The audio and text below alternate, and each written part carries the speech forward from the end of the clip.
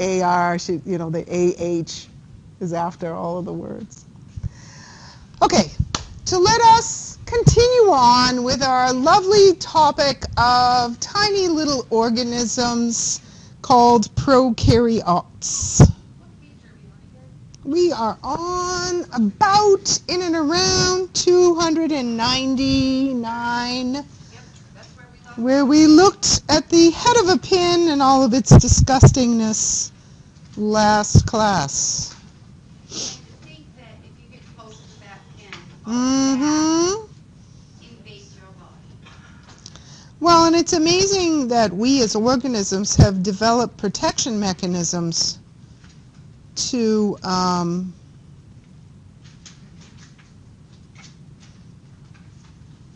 where do I want to go with this?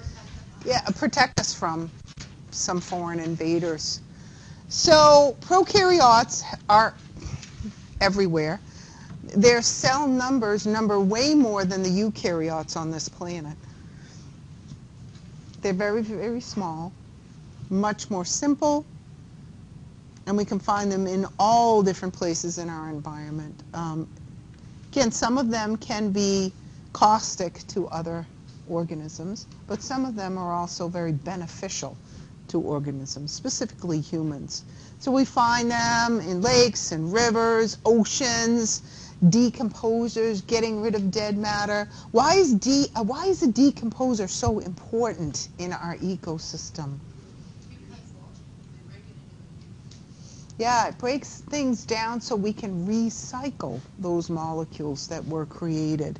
So decomposers in our environment are extremely important so we can utilize the substances from dead, decaying organisms. Organic waste materials returning vital chemical elements to the environment. Plants being able to utilize some of these molecules that they normally wouldn't be able to in their larger form. Prokaryotic cells, a little bit about them. They lack a membrane enclosed nucleus. They lack other membrane enclosed. So here's the key. Membrane bound. When you think of organelles, parts of cells that have membranes around them, that's a much more organized cell. So that would be what kind of cell? A eukaryotic cell. So prokaryotes, the opposite. Lack those membrane-bound enclosed organelles. Some of them also have some extra protection because they have what we call cell walls. Now, cell walls, we learned a little bit about them when we talked about photosynthesis. Who has cell walls? Plants. But some prokaryotic organisms, simple organisms, also possess a cell wall. It's not quite the same function as the cell wall in the plant, which was sort of the plant's skeleton. It gave it structure. But it does provide protection for the cell, helps so that they don't dry out and so forth. Displays an enormous range of diversity with respect to what they look like and what they can do and where they're found. Some of them have the ability to move through aquatic environments with extracellular parts like flagellum. So this is an example of a simple organism, prokaryotic organism, that can move through its environment with flagella. So, did I skip? What the heck? Why is that in there? Whoops, something happened. Okay, I don't know what that's doing there. Are those prokaryotic cells, by the way? Maybe I put that there because, let's pretend, I wanted to show you that prokaryotic cells look nothing like this. Yes? Like, where the heck did that come? So when we talk about eukaryotic cells, we have a much more highly organized cell. Again, cell walls can be seen in plant cells. Well, where? Well, we think, we theorize that might have been the incorporation actually of an organism into a cellular structure. So, all right, so back to the prokaryotes. 3 most common shapes for prokaryotes are little spherical balls called cocci, or there might be pill-shaped rods called bacilli, or they might be curved and spiral. Sometimes we refer to those guys as spirochetes.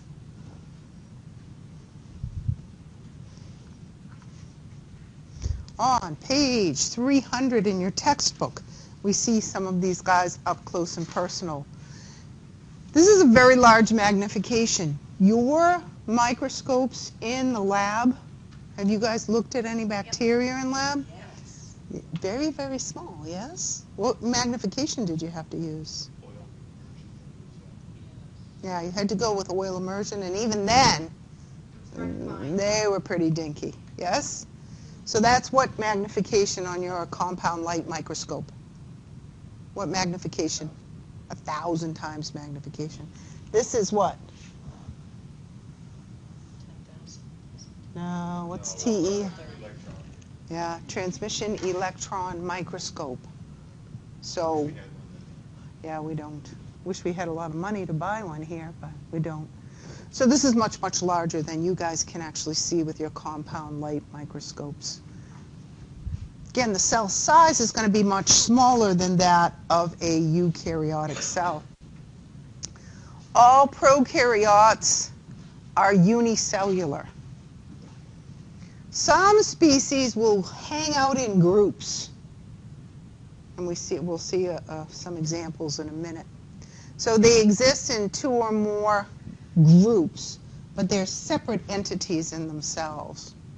Exhibit a very simple division of labor among specialized cell types, or are very large, dwarfing some eukaryotic cells, believe it or not. And there's an example in your book of something called a giant bacterium on page 300. So some of them can be pretty large, hang out in groups. Actinomyces hang out in groups. Cyanobacteria, these are the single cells that hang out in groups. So some of these guys might have been the beginnings of what we see as multicellular organisms. These might have been the beginning of that. That little thing that's glowing over there in the corner, that's the little giant bacterium. The cyanobacteria, that's the ones That's the that oxygen breathers. photosynthetic one, correct?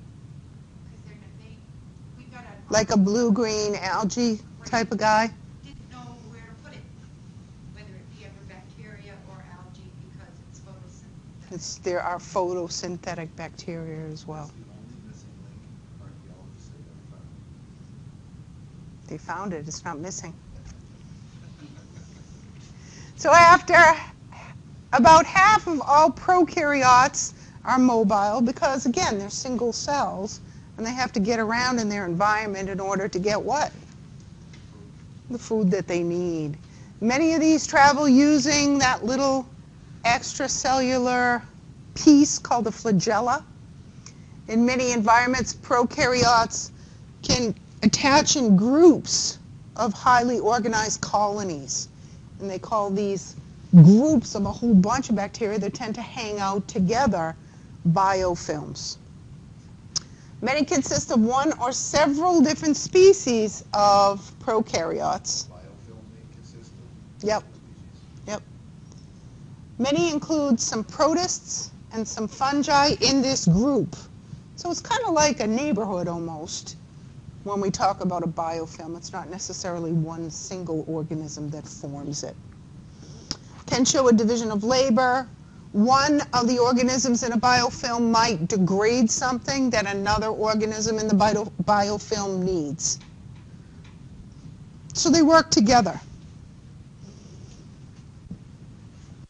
In here, it's nice because all the different organisms are stained. So we see this light blue organism, and we see this little purple organism. and we see this green organism, and this is an example of what we might find in a biofilm. They can form on almost any type of surface, rocks, metal, plastic. That's what that picture says. It's Yeah, and what is it? dental plaque. Plaque. You know that crud on your teeth? That's plaque. And what do you think that likes to eat?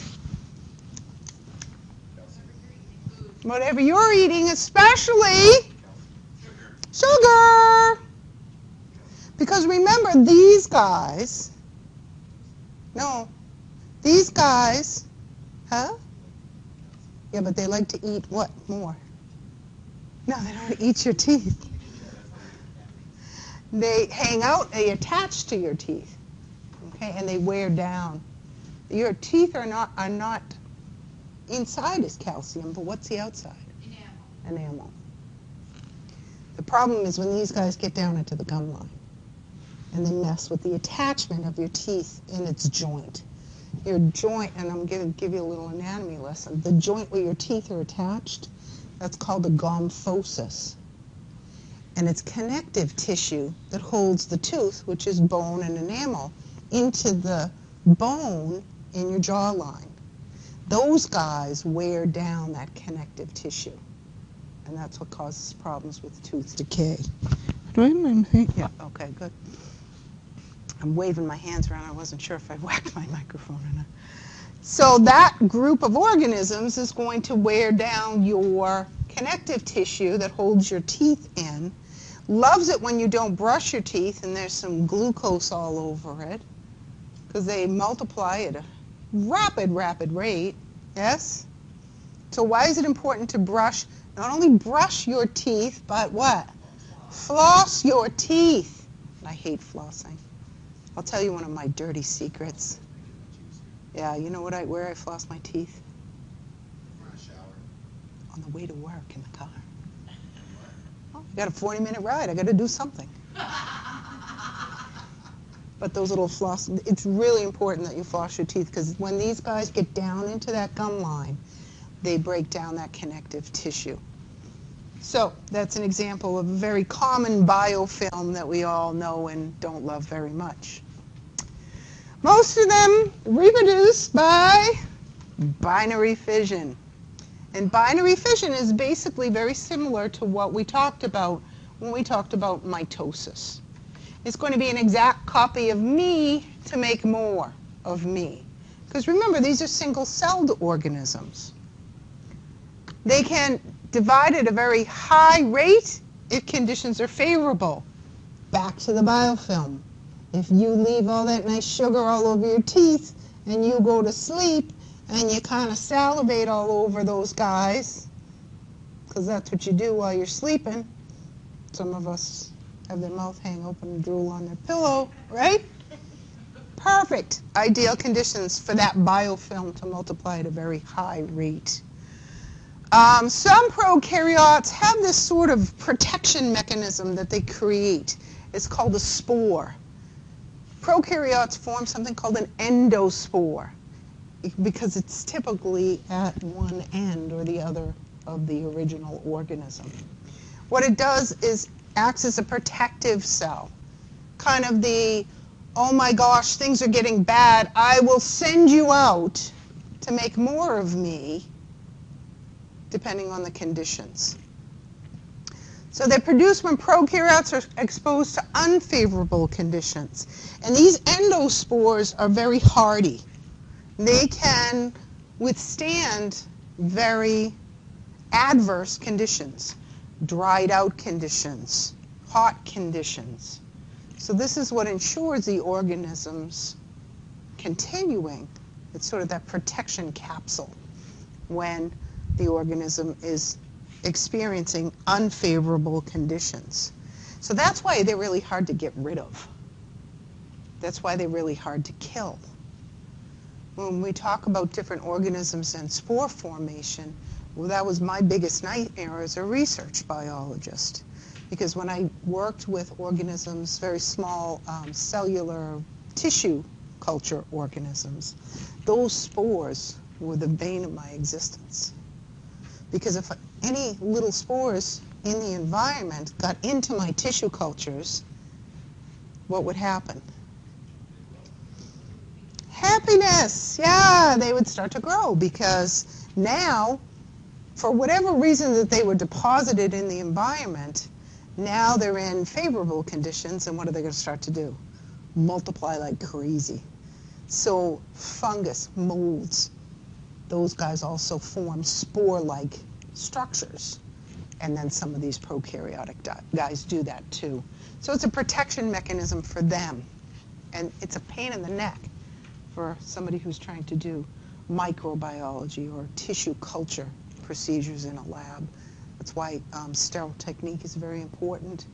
And when you did your bacterial cultures in lab, if I, for some reason, touched that plate by mistake, and some of you probably actually did that. Did anybody touch their plate to see what grew? That's always a fun one to do too. There's tons of bacteria on your hands, right? So just you taking your unwashed hand and putting a thumb on it, you come back 48 hours later under favorable conditions, yummy, delicious food on the plate, and if I put it in the incubator, nice, warm, and toasty, that whole plate would be filled with bacteria. So they grow at a very fast rate, and they have those protection mechanisms, those endospores to help them out. Do you remember that lab that was making some kind of shot, I don't remember what it was, or some kind of medicine in like a syringe form down in like Massachusetts that got like closed down because there was a fungus growing inside of like No, no. It was like 2 years ago or last year or something like that. It got closed down because like everybody was getting like sick from whatever the toxins not were. like sick, but it was like meningitis, is it? Oh, wow. And like a bunch of people died from it. You remember that? No. Anybody remember that? But that's a common occurrence, especially in labs that produce different medications or different vaccines, for example. It's so important to keep everything in sterile. Sometimes you have negative pressure rooms, so nothing in the air will come down on your work, because those endospores are everywhere in our environment. They like took like a sample of like the spinal fluid out of one of the people that got sick, and like incubated it for like 48 hours, and this huge like film with mold grew on like, it was so gross. Yeah, and that happens. So, and those organisms, when they get into your environment, can get into, you know, if you're trying to make a vaccine or you're trying to do tissue culture. Tissue culture is basically trying to grow cells that tend to hang out in layers together. You can actually grow them in the laboratory in plates. So different cells can grow like that in groups. So I used to, way back when in my previous life, used to grow cells in tissue culture and then work with them to try and develop different drugs to help kill them. So we would grow things like breast cancer cells in tissue culture and then try to find drugs to help wipe them out. Once we found drugs that potentially would help to wipe out these cells, these cancer cells, then we would take that experiment further. So we would now take that chemical and see if we could kill off a tumor in an animal. And that's kind of, you know, the progression of how things go with respect to trying to develop, say, a chemotherapy drug. So you would figure out a component, and what we worked on in my lab was derivatives of an extract taken from sea urchins.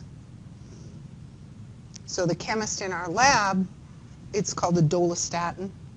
He would take that particular drug they knew that worked and then alter it to try and figure out if we could make something better to kill off these cells. So one of my jobs was to test all of these different compounds to see how well and effectively they killed off these cells. Once we found something that killed off only a certain percentage, we then took it to the next step. So that was part of what I did way back when. 75 people died. Like, yeah, you send me that. Can you send me the link? I can, yeah. Thank you. I just found it on Wikipedia right interesting. Yeah, and that happens, unfortunately, happens a lot.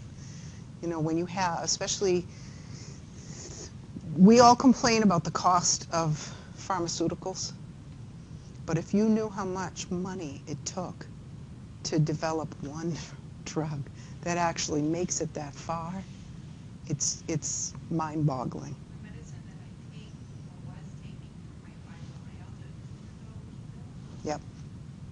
And it probably costs crazy amounts of money to develop. Yeah, but let's say it costs $100 million to develop that. Right. At $10 a pill, times however many pills she takes a year, times however many people there are with fibromyalgia. They've made their money back tenfold.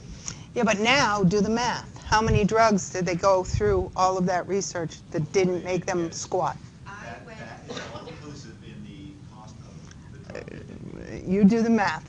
Go do some research. You'd be scared at those numbers. I bet it's still pale in comparison. Well, I'll tell you, the oil companies are making a lot more. The cell phone companies are making the most. 350 million people in this country. Most of them have cell phones. Oh, yeah. $50 or $100 a month. And you buy it, so we can't complain about that, right? All right, so some of the different terminology with respect to how these guys work. Photoautotrophs or phototrophs are going to do what? your energy from the sun. Right, so they probably have what inclusion in their cells? Chloroplasts. Some sort of chloroplast-like structure that can help them make or use energy from sunlight to undergo the process of photosynthesis. Chemotrophs.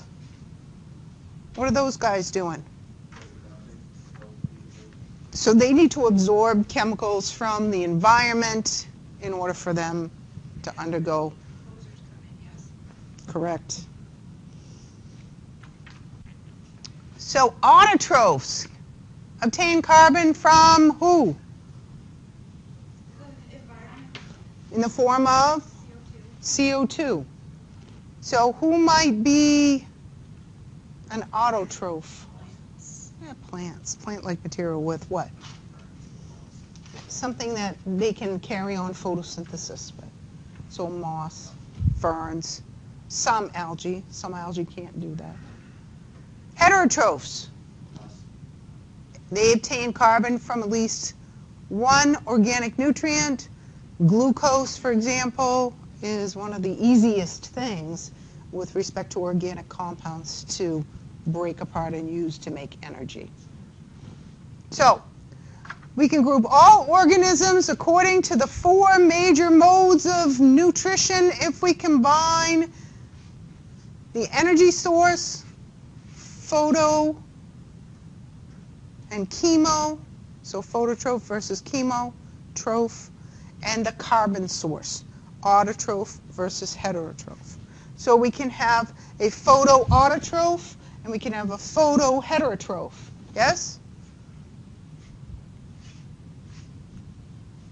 Does everybody understand what I just said?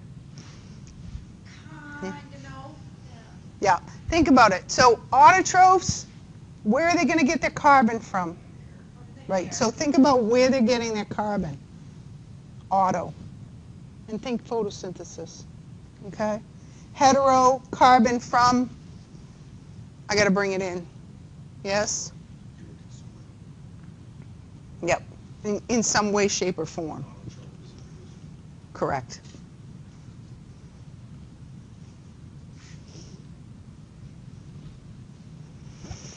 So, dominant among multicellular organisms. So when we start talking about not the single cell guys, but the multicellular guys, a photoautotroph, we see a lot of them.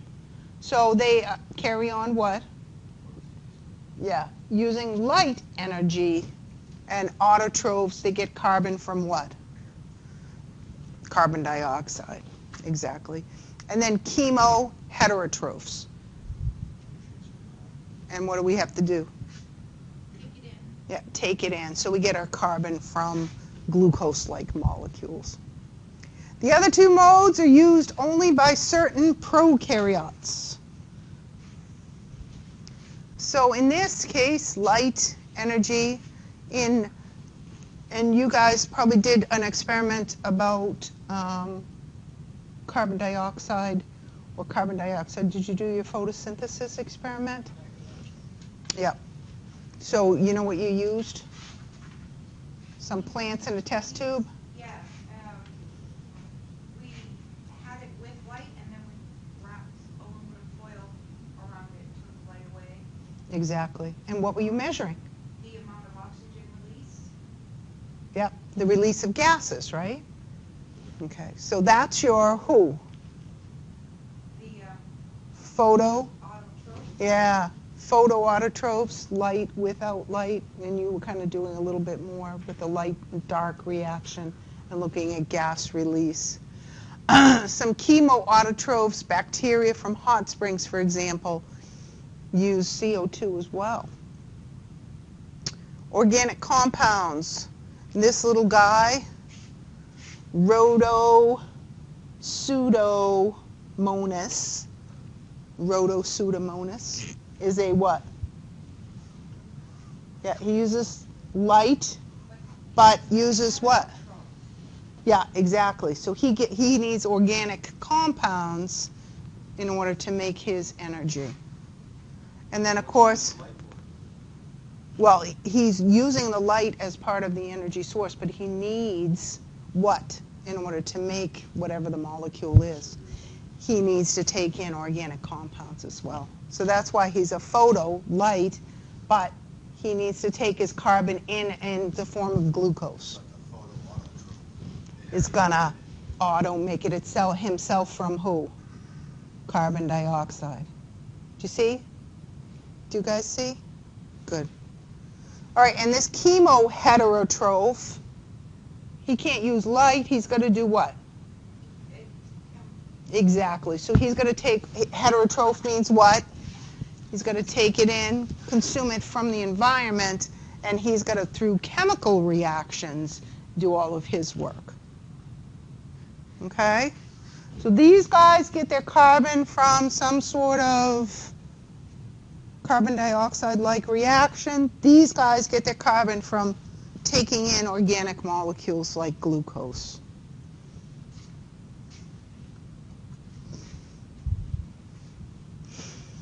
All right, so two main branches of prokaryotic evolution. And this is, again, this is something new. Way back when I took my first biology class, these things weren't separated.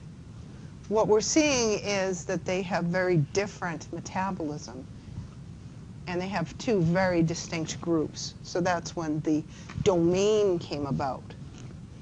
So, by comparing very diverse groups of prokaryotes at the molecular level, we've identified the fact that there are really two main branches of these guys, not just one.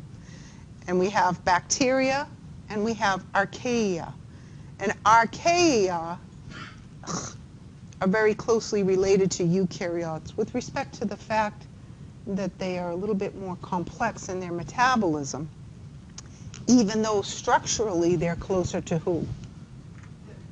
The bacteria. So their complexity of metabolism is actually closer to the eukaryotic cell, but their physical appearance and structure is closer to the bacteria. So could this be what? Could this group be the link between that simple bacteria and the more complex eukaryotic cell? Does that make sense? Yes. Did you have a question, though? Well, is that because of where they are located? Because of the fact that they have to deal with such adverse environments, they are much more chemically sophisticated with respect to metabolism than the bacteria are. So, thus, life is organized into three domains: bacteria, archaea, and eukarya. Bacteria and archaea, very close structurally. Archaea and eukarya, complex chemical. So that guy in between kind of hangs with both of his friends. Make sense? Okay. So when we talk about some of the extreme adverse environments that archaea live in, we see them broken down into different groups. All of these environments are very extreme. So all of these guys are sometimes referred to as extremophiles. Halophiles, extremely salty environments. Now what's the deal with salt? What's the big deal with salt? Why is that adverse? Yeah, remember our discussion about tonicity and fluid inside cells? If I put a cell into an environment that's very, very, I'm trying to think, can you guys see this? Yes. Okay. If you put, yeah, that's not good. If we haven't marked it right. So when we did our experiments with tonicity in the lab, and we had a cell with 10%, no, not 10%. My brain's gone.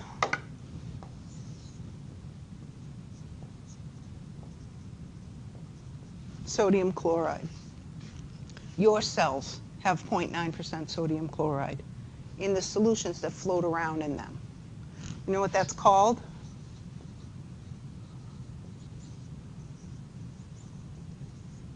Have you ever heard that term? Yes.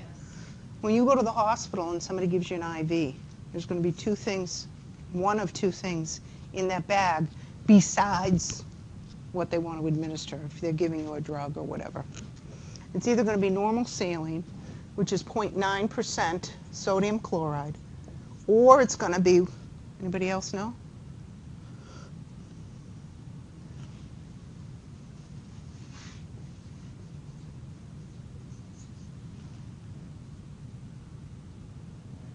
Why?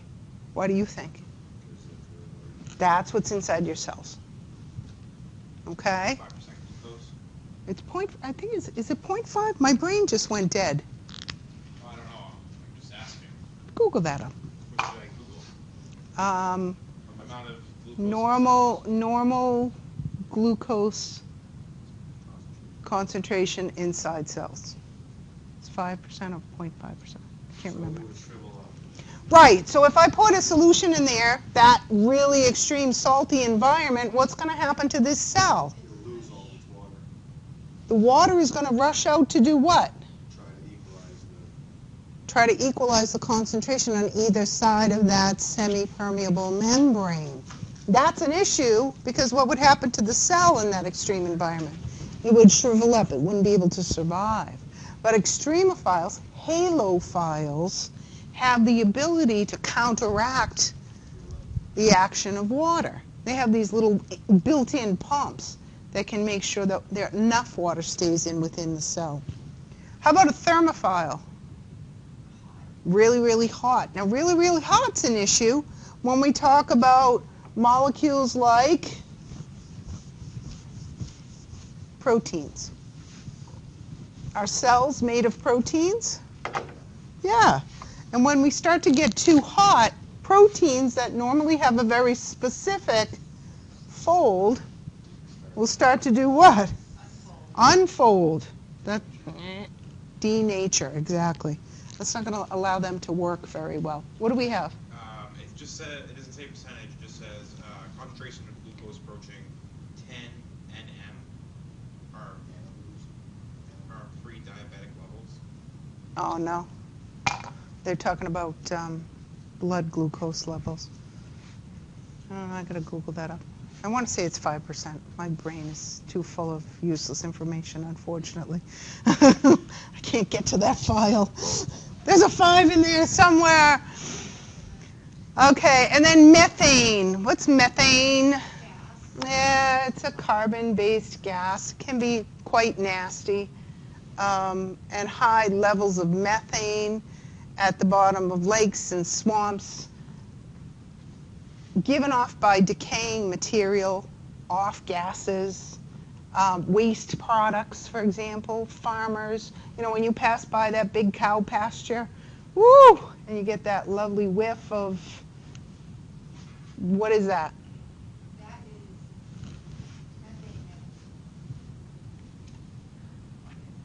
is methane. No, go ahead. And what? No, I grew up with cows and. I love farmed them. cows. I do too, and the only reason that cow manure really reeks is if it's mixed with chicken manure. Chicken manure's It's nasty. disgusting, 'cause I worked at the Coastal Lake Farms too, so, Oh. ooh, yeah, ew.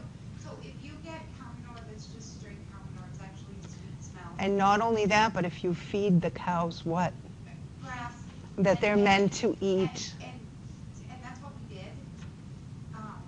My So it's not that cows bad. and stuff, they didn't give them grain. They just- Mm-hmm. So, I was like, this smells fresh. So it's not that bad. No, it's actually got a sweeter smell to it. Yep. The nasty smelling stuff is when it's mixed. Chicken. The worst summer in my neighborhood was when my wonderful Italian father decided in his small little garden, because we lived in the city, to get chicken manure. Ew, Boy, did the neighbors hate him. ew. It was horrible. Yeah, it's gross. So yeah, those are some of the gases, off gases of waste products. These bacteria actually aid digestion in cattle and deer. That's in their bellies. Correct. They- Yeah, and when they eat those natural grasses, they're going to help with the digestive Those process. are the things, those are the ones that can break down all the grasses Exactly. and stuff. Yeah, and then of course the way the digestive system of cattle is much different than humans. They actually have 4 different compartments. Exactly. I've seen a cow's stomach. Yuck! So these are some examples of different bacteria and bacterial growths in different regions. Yeah, or films that'll grow on the top of different areas. Aerial photo of salt processing ponds at the edge of San Francisco Bay. Colors of the ponds result from dense growth of harmful prokaryotes that thrive when the salinity of water reaches 5 to 8 times that of seawater. Harmful? Yeah, Harmless. harmless. Did I say harmful? Yeah. I'm sorry, harmless. So, how do you make salt? How do they make salt? Do you know how they make salt? Do they just evaporate all the Yeah, water? exactly. And then harvest the salt that builds up, the crystals after. Yeah, and that's how they farm salt. And then we see another heat-loving Yellowstone Park is where these guys are. And that's right around the geyser, yeah? Yeah. Now, what about those chimneys that are in the ocean? Yeah, those are sulfur producing, and there's organisms, extremophiles that live there too, because they utilize the sulfur in the water surrounding. So there's all kinds of them. And again, these are kind of new to us because we thought for sure there was no way an organism could survive some of these extremes, but we're finding that they can. As a matter of fact, there's one that can possibly live in your gut, live in your stomach, which is an extremely acidic environment. I don't understand why it's such a mismatch. They would have had to have been alive when man was going through its worst. Yeah, but as far as us discovering them, it's fairly new. Yeah, but that's the thing, that they didn't exist, that's quite unique. It's called discovery. Maybe they just assume that they came after. Right. Some astral. So bacteria and other organisms that cause diseases are called pathogenic. So disease to other organisms. Most pathogenic bacteria, and again, some pathogens live in harmony with their host, but most pathogenic bacteria produce off poisons that can actually be quite toxic to their host. some of these proteins are called endotoxins, and bacterial cells secrete them into the environment. Endotoxins are not cell secretions, but instead chemical compounds that tend to be found in the outer membranes of certain bacteria. So,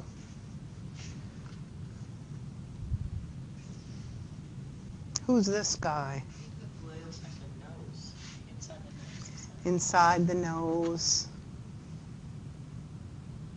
So he's not the flu, he's a bacteria. He's got kind of the same kind of ending there. Influenza, flu, that's a virus. But this bacteria gives some nasty endotoxins off. This guy can cause pneumonia. So we see him in the inner lining of lungs. About 4 million people worldwide per year are infected by this nasty little dude. What's the blue? I don't know. Good question. That might be some cellular material on the inside of the lining of the... There's like little sacs called alveoli inside your lungs.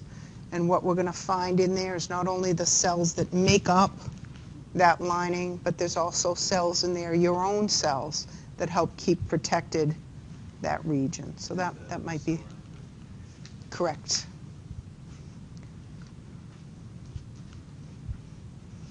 So the best defenses against these nasty little bacterial diseases are keep them out. So sanitation. We've also developed substances, and the first antibiotics were developed from molds, believe it or not, and we found them by mistake. Yeah. Antibiotics. And basically what antibiotics do is prevent the cell, for one reason or another, there's different mechanisms of action, prevent them from replicating. So they can't make more of themselves. If they can't make more of themselves, then they can't make you sick.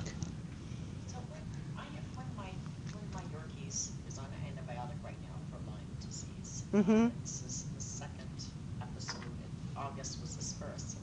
Is it something that just stays there and One of keeps the it from growing, but there's always some little guy back there that's... he might have been reinfected, and that's the problem.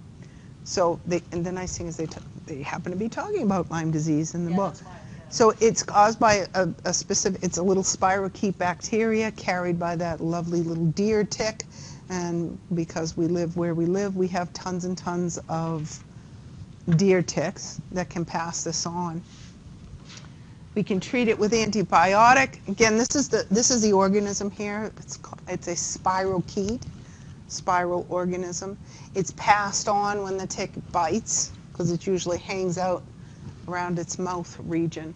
Not all deer ticks are infected with this spirochete, but there's a good percentage that are, and that bacterium can cause Lyme disease. So basically, some of the toxins this nasty little critter gives off as it reproduces itself are things that attack joint.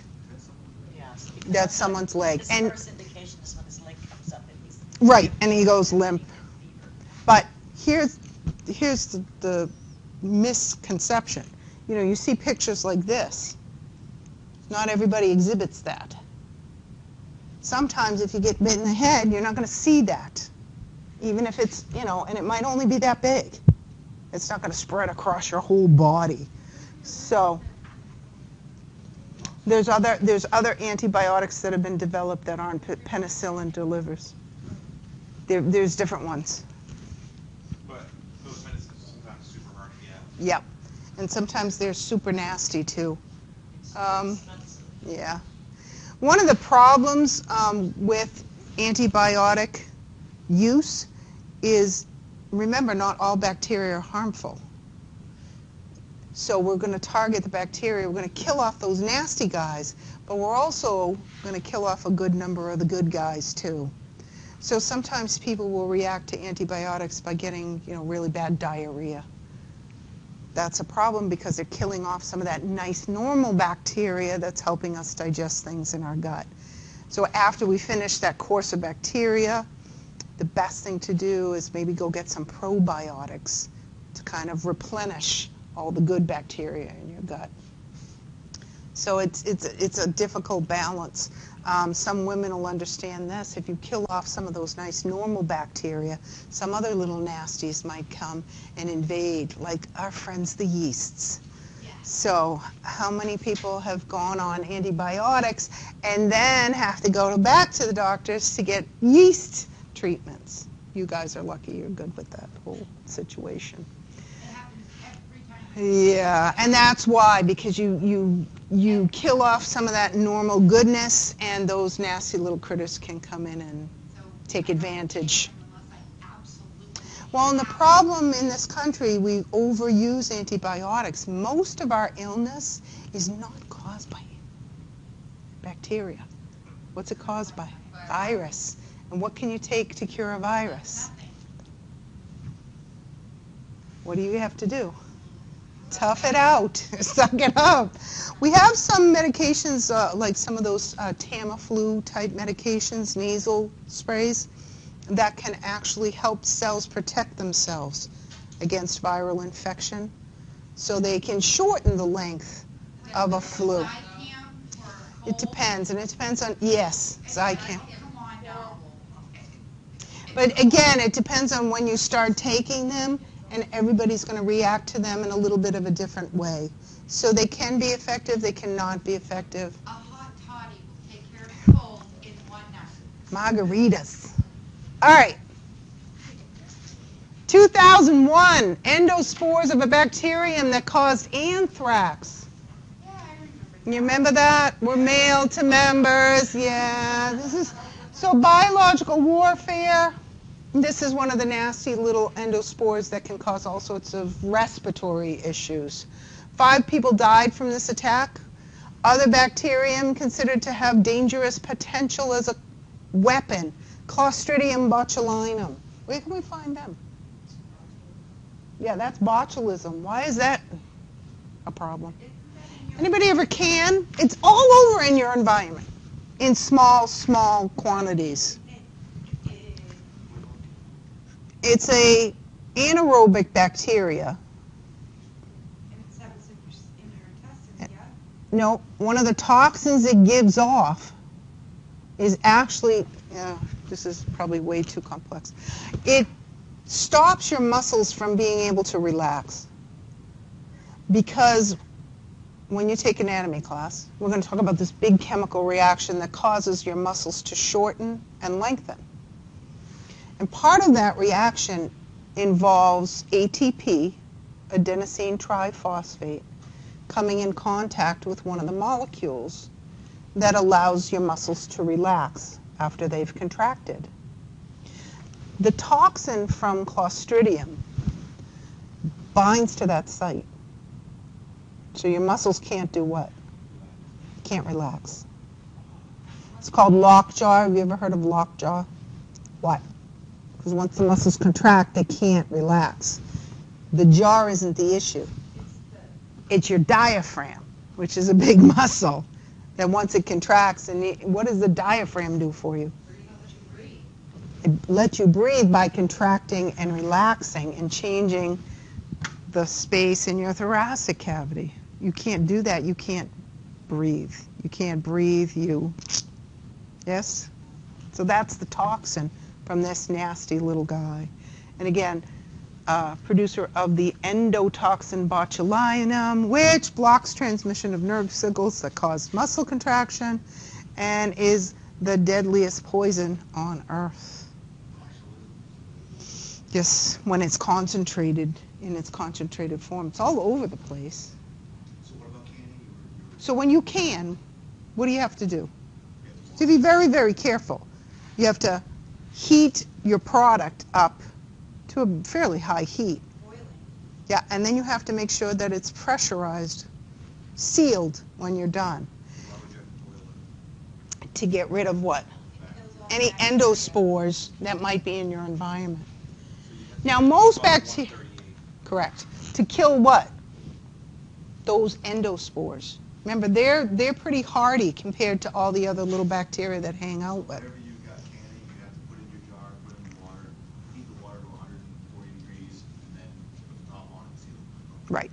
And make sure it gets done what? Without exposing whatever's in there To the air. to the air. When I can, Yeah, you can do it. We do it all the time. when we do spaghetti, tomato Sauce. sauces, our sauce is boiling when we put it in the jar, and we put the covers on, Right. with it still boiling. Have you ever had a problem with contamination? No. But wait, now what are you going to see in your canning if it's contaminated? No, you're not going to see it. What are you going to see? You ever see the ball jars, how they form that suction seal? That little bubble, Yeah. If these guys are there, then that. they're going to start producing. Well. Exactly. It's It's gonna gonna swell pop that up. thing, and then, when my ex-husband and I were And making my- wine. Oh, did you? Oh, my God. Yeah. All of a sudden, I kept hearing this pop, pop, pop. Oh, such a waste of wine. I go into my wine room and I've got bottles of wine exploding everywhere. And it's because Something got in there. something got in there. That entire batch of wine was destroyed. Oh, so sad. Yeah, because it was. But pure wine. they can survive. These nasty little guys can survive without oxygen. So in that canning jar, if we don't kill them before we put that cover on, they're going to start reproducing and producing gases as a waste product. And that's what happens when your jars Those pop. explode too. Yeah, if they go long enough, they'll explode. But sometimes people don't realize, because you can't smell them and you can't see them, when a can is chubby, or if you can at all and that little button's popped, it's gone. See ya. Because these guys are reproducing. And very toxic. Those substances are extremely toxic. Same thing with cans in the grocery store. Yep. If you've got a dent or something in the can, don't buy it. No. I'm kind of scared now. Really? Yeah. Yeah. Don't buy dented cans. Yeah, or cans that's got little bubble, or Yep. even. Anything that's swelled at all, don't buy it. Because they're full of bacteria and it's disgusting. Yep. I drop cans. Well, how does it do? Well, that's different. If you drop a can, like I do that all the time because I'm a klutz, you drop a can, you dent it, and then you use it right away, that's different. But you don't want to go and buy something that's been on the shelf for God only knows how long that's been dented, because you compromise the product. You know, there could be a tiny little crack in there that would allow. So we get shoved to the back, and all the good cans get brought forward, and that one's still sitting, that one with the dent still sitting right there in the way back, and it's just building up all that crap that. Yeah, or could be. I mean, potentially there couldn't be, but do you want to take that chance? Yeah, no. So, another nasty little bacterium that causes plague is also a potential biological weapon. Some of the different plagues, if you Google plague and read about some of the different incidents of, huh? Bubonic plague. Yeah, the bubonic plague. And you know why they called it bubonic plague? Because of these nasty, they call these little pus-filled sacs buboes.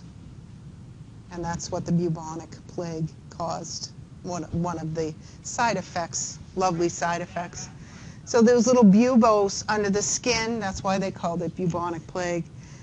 Transmitted by the fleas of rodents. So again, sanitary conditions can help prevent some of these nasty little pathogens. Antibiotics can treat this, but a lot of the people, unfortunately, that were exposed to these conditions, by the time they realized an antibiotic could help them, even if that existed at that time, in many of these plagues you read about, there was no such thing as an antibiotic, would wipe out lots and lots of people. So how come, in like, you know, when the bubonic plague was going on, how come everybody didn't like get infected? Because it was carried by fleas. Fleas produce. But not everybody got bitten. It just seems like. Yeah, exactly. It seems like it's hard to believe. But that's like, you know, has anybody's dog ever had fleas? It's so hard. Has everybody's dog had fleas? Yeah. Not mine. Mine Yeah, does- no. Mine So you guys, if you were the flea-ridden guys, it's too bad, so sad for you, but we'd be all set because our dog never had. Yeah, So but you think know what I about mean? How many rodents were around at that? Correct. But think about, at a time. yes, but who's the people that were more exposed to those rodents? The homeless and the poor and the destitute. That had to live in conditions that were close to those rodents. Okay, some of the higher ups may not have been exposed. Yeah, the Elite ruling bubonic class. plague was way back when, too. Correct. Before, A lot of our knowledge of how sanitary conditions can actually prevent us from getting disease. So yeah, they were lucky. I mean, there's so many viruses. Think about the flu. You know, when you think about it, how come a whole bunch of people can get it and some don't? You just have to There's have a lot those, more factors now than there was then. well, in the right conditions.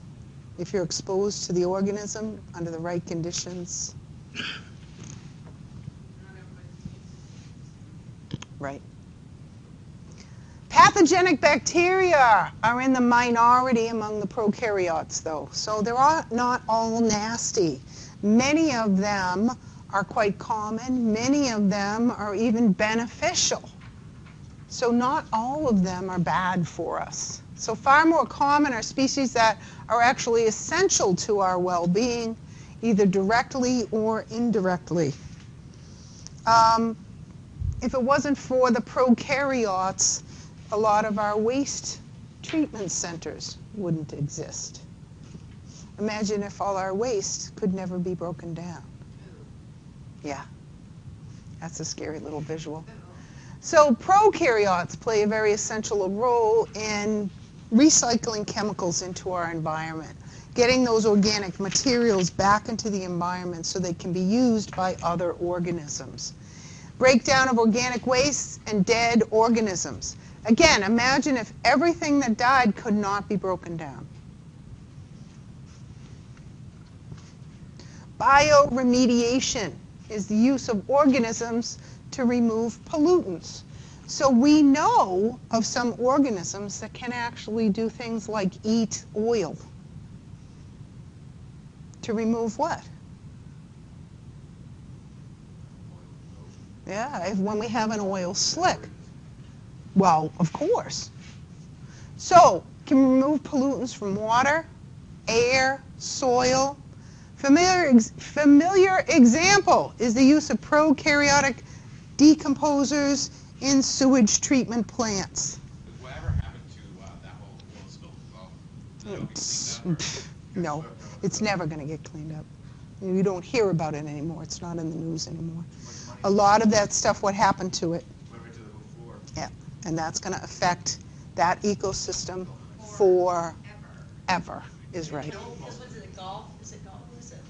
Oh, but, no, begin with a B, Wonderful name. BP. I'm on commercials. No, it's going to have long-lasting effects on that ecosystem for thousands and thousands of years. Because you think of all the organisms that play upon each other. You don't hear about it anymore. No, I know, I'm just saying. But they- yes, Yeah. it's not nowhere gone. Japan either. Exactly. It's too much money. People with money get buried. So prokaryotes are very important. And who has a well? Anybody have a well? Septic system. Got a septic system? What's one of the important things for you to do to help maintain the health of your septic system? Put Ridex in it, or stuff in it, was done. Put stuff. What is that stuff? That Ridex, Yeah, that's exactly. I know. You're supposed to do I it. don't do it, someone else in my. Oh, somebody else does it. Okay. A plumber said that you can use yeast, That's what I. packages of yeast. Yep. In fact, because he's afraid of the Ridex might kill the good bacteria. Really? Yeah. No, Ridex is No, a. I know, but that's what a plumber. That's what he said. Isn't that interesting? I know my It's house. way too expensive. All Yeah. I did was I took 2 packets of yeast, I dumped it in my septic tank, I covered it up, I haven't touched it since. In my septic. And do you pump out your septic tank? You don't. No, the yeast needs it. Oh, you think so? Well, 13 years. my In house was 13 built in years ago. 2001, and I just had it pumped. And the only reason I did it was because we had a blockage.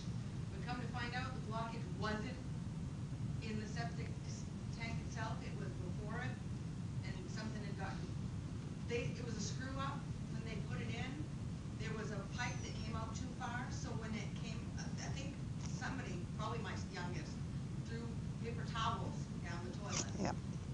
diaper Came out, wipes. it got stuck in that pipe that was out too far and made a blockage right there. So as soon as he opened that up and hit that paper towel, it was going again.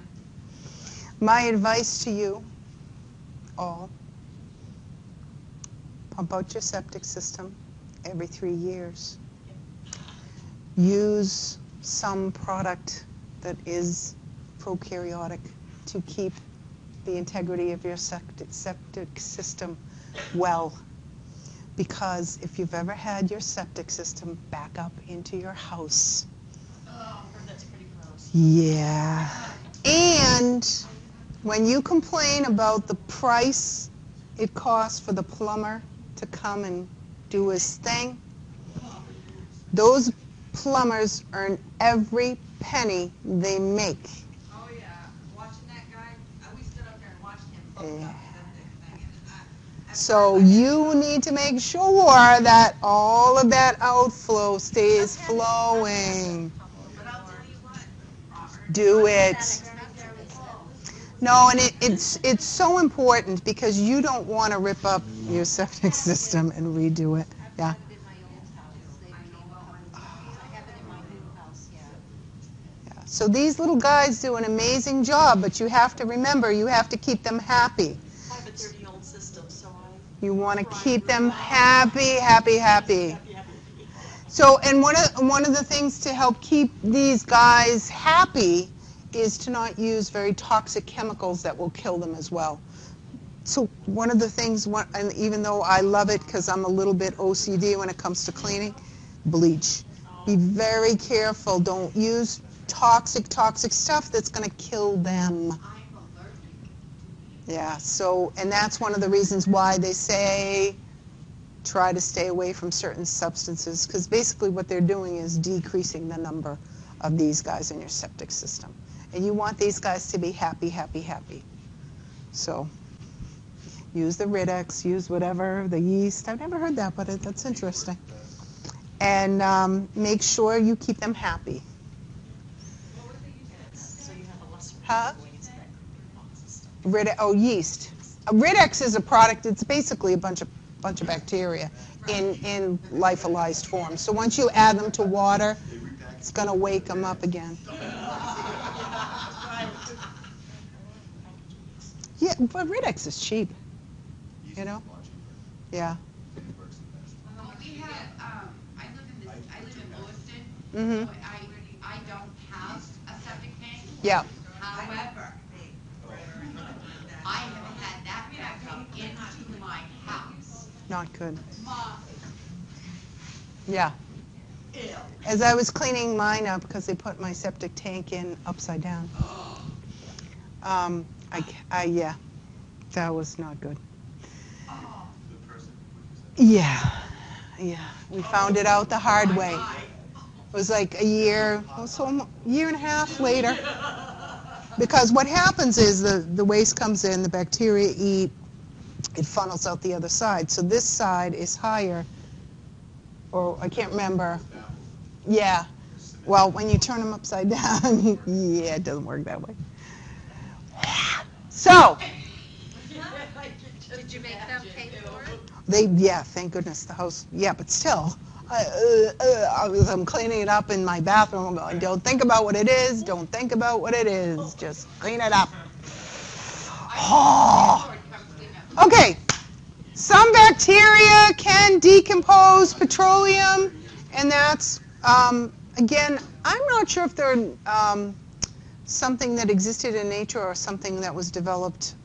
I don't know the answer to that question. That can be something you Google up, but these guys are really helpful in cleaning up some oil spills, getting rid of... Yep. Protists. They're eukaryotes that are not fungi, not animals, and not plants. Mostly unicellular, and they are ancestors to all other eukaryotes. So this is a kind of in-between, and we will pick up, I think this is a good place to stop, with these guys on Monday. So guys, Monday we'll finish this. Wednesday's the test. Wednesday, that's it. Correct. It's just an open book, did you hear? I didn't say that. But remember, it's basically 3 PowerPoints. So you have that chapter 13, 14 PowerPoint, you have the ecology PowerPoint, and then you have this PowerPoint. And that's what your exam is going to be on, and that's it. So trying to read the chapters that have to do like. You can read the chapters, there's a lot more in there. Yeah, and you might, if you want to, use them to kind of supplement if you don't understand something, but everything, when I sit down, basically when I sit down to make the exam, I'm going to sit down with the PowerPoints and create my questions. So. Because when I went to start reading the Yeah. Good. Okay? You're gonna take attendance? Yeah, yes.